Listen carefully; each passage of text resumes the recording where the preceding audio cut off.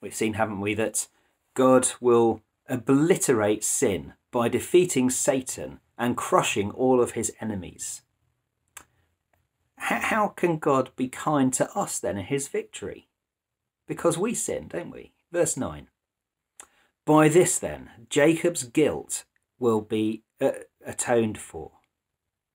And this will be the full fruit of the removal of his sin, when he makes all the altar stones to be like limestone crushed to pieces. No Asherah poles or incense altars will be left standing. By this, Jacob's guilt will be atoned for. By what? What's this? Well, by God's kindness, by his word, by Jesus himself on the cross. Yes, we are sinners, but by grace through faith, our sins have been paid for by Jesus' atoning death on the cross. He's taken the penalty due to us upon himself, hasn't he? Praise God. That's where his kindness and his victory meet, isn't it? It is finished, he cried. He's defeated sin by taking it upon himself, taking it to the cross, and taking his Father's just and right punishment for us. And he's kind, isn't he? Because he took that instead of us. Kind doesn't even get there, does it? He's just unimaginably super kind.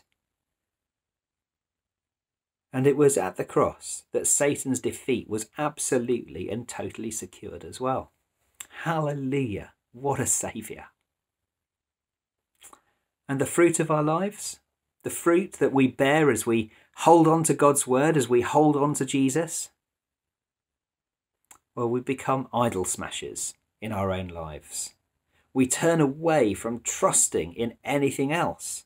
And bit by bit, through the power of the word working in our lives, we desecrate our idols, just like the faithful people of Judah smashed up the objects of worship of other so-called gods, the altars and the Asherah poles. Over time, by God working in us, by his word, we line ourselves up more and more with him, because we see what Jesus has done for us on the cross. We see it more and more clearly as we meditate on his word, as we look to Jesus himself. We see clearly his victory over sin, over our sin, and his kindness to us by paying for our rebellion by his death. He died so that we can live. And we therefore put to death our old way of life, don't we? Our living for ourselves, or our living for anything other than Jesus. Bit by bit we smash it up.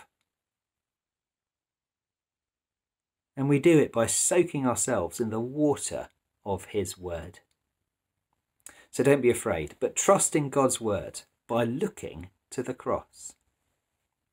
So as we reach the end of this series in Isaiah 13 through to 27, let's be people who don't fear when enemies snipe at the church, who don't fear when the world around us is in uproar and rebellion against God. But let's be people who soak ourselves in the watering of God's word and who lob hand grenades of scripture against our defeated enemy, Satan.